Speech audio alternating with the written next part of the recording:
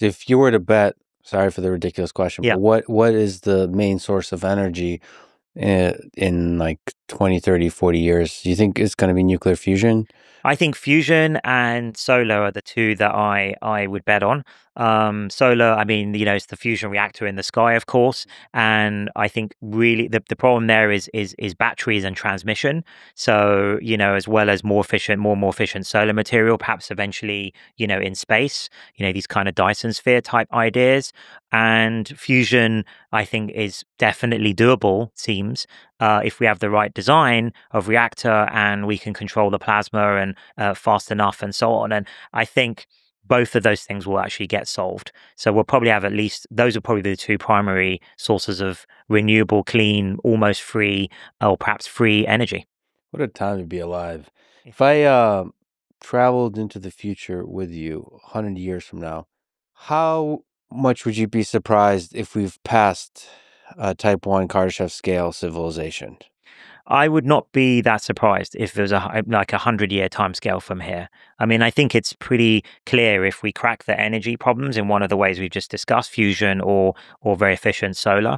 Um, then if energy is kind of free and renewable and clean, then that solves a whole bunch of other problems. So, for example, the water access problem goes away because you can just use desalination. We have the technology; it's just too expensive. So only fairly wealthy countries like Singapore and Israel and so on like actually use it. But if it was cheap, then all countries that have a coast could. But also, you'd have unlimited rocket fuel. You could just separate seawater out into hydrogen and oxygen using energy, and that's rocket fuel. So combined with Elon's amazing self-landing rockets, then it could be like sort of like a bus service to space. So that opens up incredible new resources and domains.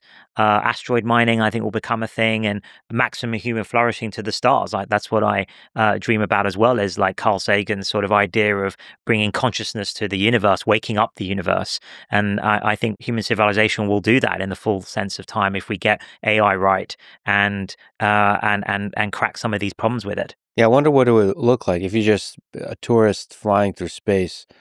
You would probably notice Earth, because if you solve the energy problem, you would see a lot of space rockets probably. So it would be Hmm. like traffic here in Yep. London, but in space. Yes. It's just a Exactly. lot of rockets. Yes. And then you would probably see floating in space some kind of source of energy like solar Yeah.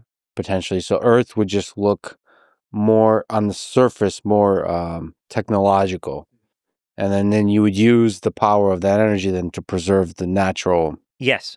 like the rainforest and all that kind of Exactly, stuff. because for the first time in human history, we wouldn't be resource constrained, Hmm. and I think that could be amazing new era for humanity where it's not zero sum. Hmm. Right, I have this land, you don't have it. Or if we take, if the tigers have their forest, then the local villagers can't.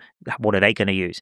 I think that this will help a lot. No, it won't solve all problems because there's still other human foibles that will still exist, but it will at least remove one. I think one of the big vectors, which is scarcity of resources, including land and more materials and energy.